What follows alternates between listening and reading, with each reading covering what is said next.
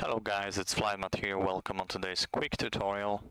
And today, as the title say, we gonna make a crossbleed start. Right now we are in the nice Cologne in Germany, so you can see this beautiful view like I never seen it before. So let's have a quick look. It should work now. So this is how the view looks like in the game. So incredible view. Okay, let's jump into the topic. Right now I'm going to tell you the quick description how it looks like. So let's pretend that we are fully ready for pushback. The card should be already connected, and in my airline we put air starter and air conditioning on the right hand side, or actually it depends as well from the ground staff, but as an air starter we put it on the right hand side, so we start engine number 1 first. And here in the PMDG we cannot choose the sides, so as far as I saw it before, the card comes from the left hand side, so we will need to start engine number 2 first, and then after pushback engine number 1. Remember, you cannot do the crossbleed start during push, because you will need to add some thrust on the working engine, and up to 40, 30, it depends. Usually 28 is enough. Here in the simulation you will see the pressure drops, but in real life it doesn't drop that much. Okay, so where we have to look for the starter. So in real life you just need to go to ask the ground staff that you know, like, we will need the air starter to start up the engines, and they're like, okay, we're gonna organize it. And then in the game here, how to simulate it, we will do services. Okay, let's close all the doors. Let's pretend that we are ready. Push back, we're not gonna make it. Services. Ground power, we're not gonna disconnect it right now, so let's keep it.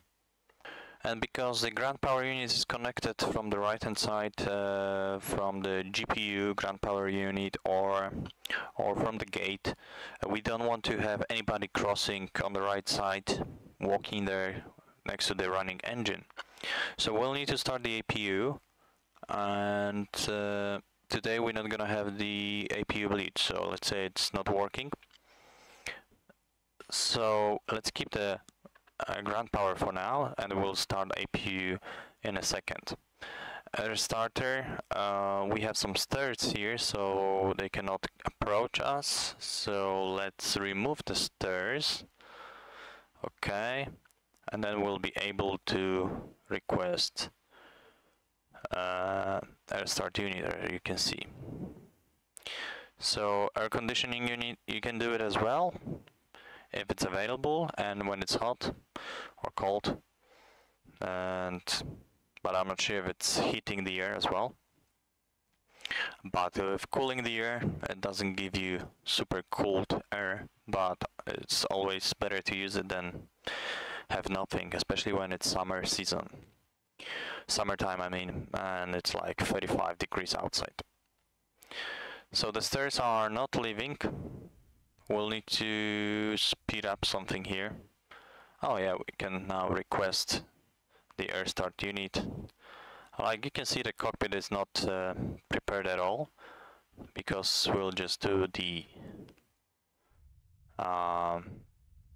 crossbleed start, so no FMC, nothing there. So you see, in real life, in my airline, we put it on the right hand side, so the left hand side is fully clear. So right now it's connected, and we'll start engine number 2 first. And we usually tell them to connect it right before engine startup, not like here, so they don't have to use, because it burns fuel, so they don't have to use it for like 5-10 minutes. So usually after the clearance for push, we tell them that you can plug it in, They plug it in and we can start engine startup at the gate. So for this procedure you need to advise the ground if there is obviously there is ATC available in real life, but in the game if there is a ground or tower you need to advise them that we will be doing the engine start at the gate, and then after pushback it's going to be crossbleed start.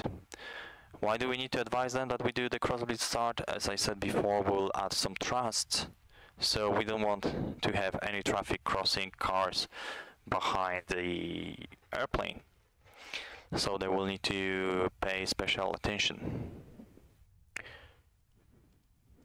Okay, so we can release the ground power, or just before. Okay, I made that mistake in real life a couple of months ago when I started. I just saw the guy who was telling us, okay, can we disconnect the ground power? I'm like, hey, okay, without checking that it's connected to our plane, I mean the APU. And what happened, like, the plane went blank. So, yeah, let's connect the APU, and then we can disconnect the ground power. And this is the proper procedure. So nobody gets scared, especially at night. During the day it is okay.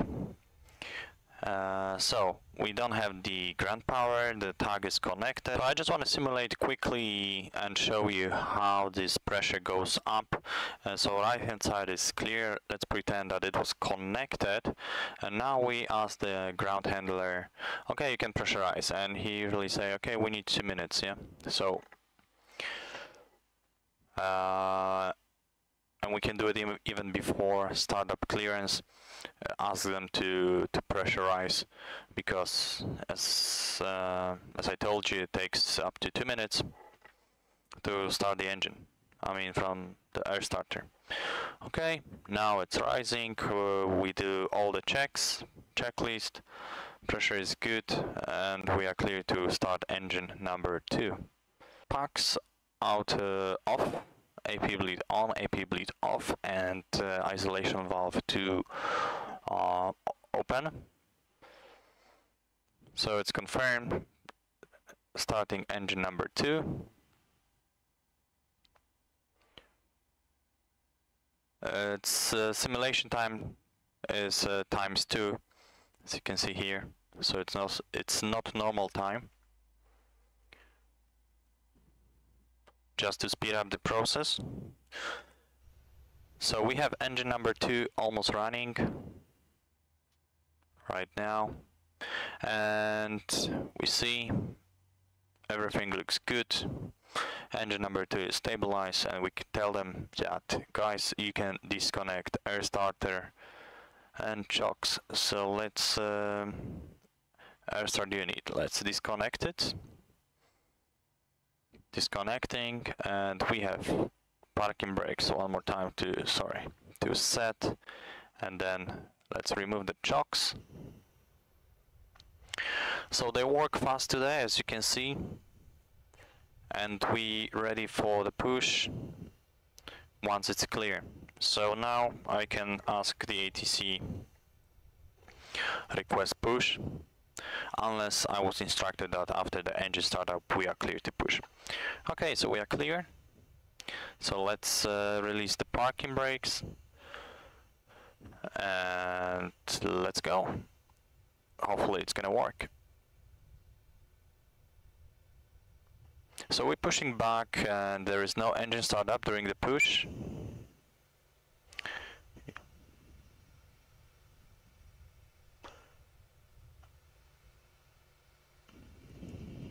Sometimes the ground personnel can tell you, like, yeah, you can start engine, crossbleed start engine number 1, but they don't know that we cannot do it like that, as we need to set parking brakes and then add some thrust as needed. Otherwise we will be just fighting with the pushback track. Let's set the parking brakes. Okay, so now we have parking brakes set, and we cannot drop the pressure below 30. So we should keep around 30 for the crossbleed start, and we should add some thrust over here. So let's in real life I think we kept it around 28, or even on idle it was good.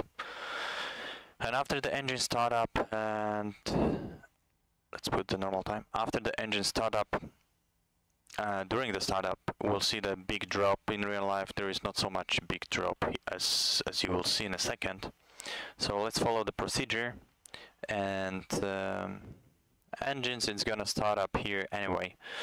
So packs to off, isolation valve, engine bleeds to on, isolation valve is to auto position, and as we said we don't have APU bleed.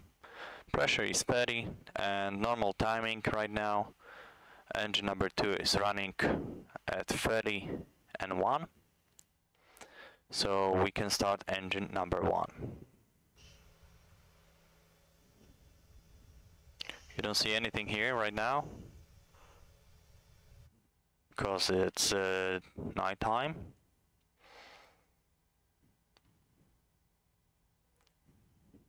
And how is the drop? You see, so at this time we should add some thrust to keep this around 30, but never happened to me that the drop was like this.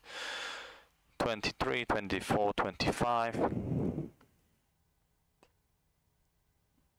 If you have 2 levers for the engines, you can try to do so, but I have only one, so I control 2 thrust levers with one button. But we can see that it looks fine, the pressure is good here, 30 as it was before. 56. And starter car out, and yeah, engine is stabilized. So now we can do the normal procedure.